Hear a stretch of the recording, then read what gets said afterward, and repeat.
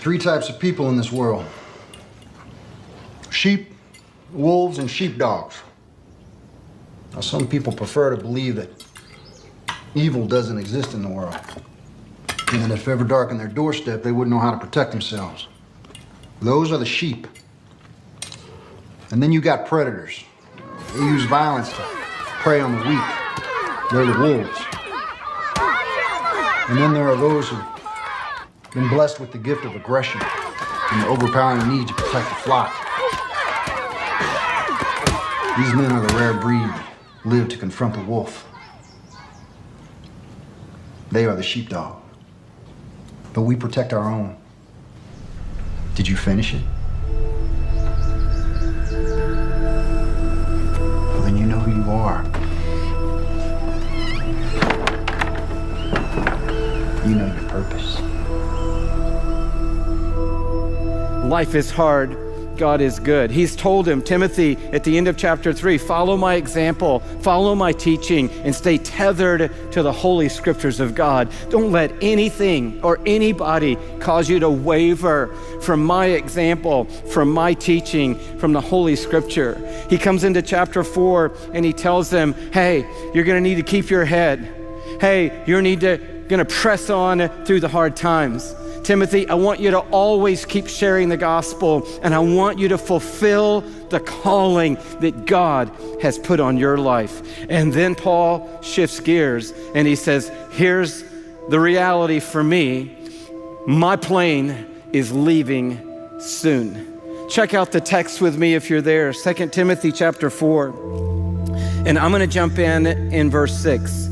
It says, for I'm already, this is Paul speaking, being poured out like a drink offering, for the time has come for my departure. I have fought the good fight. I have finished the race. I have kept the faith. So last chapter, almost down to the last verses of a hero and a legend of our story who is responsible in many ways for God shaping you and me into the people we become as followers of Jesus. He says, at the end of the day, I fought the good fight, I finished the race, and I kept the faith. Do you know what is consistent in all of those ideas? Hardship. You think it was easy to fight the good fight? You think there were times I wanted to give up on fighting the good fight? Do you think it was easy to finish this race? This wasn't a 100-meter dash. This was a marathon of faithfulness, of following God, and I finished my race. I didn't try to run somebody else's race. I finished my race, and I kept the faith. There was all kind of pressure, everything you can imagine coming against that gospel, but I kept the faith. In other words, hardship. And if you detail Paul's life, oh my goodness, the hardship that he went through to be able to make these three statements in the last sentences that he's writing, that we have recorded from his life.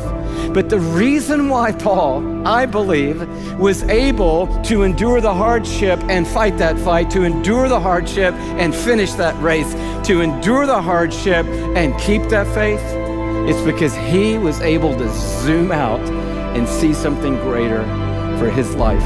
But Paul was able to zoom. And we see all through his life that he was able to see into eternity. He was able to understand what was on the other side of this journey. He was able to zoom from wherever he was, whether it was Ephesus or Philippi, or he was in Jerusalem or in a prison. He could zoom out all the way out to the end of his journey and understand what was waiting for him at the end of the fight, at the end of the race, at the end of keeping the faith. There is in store for me the crown of righteousness.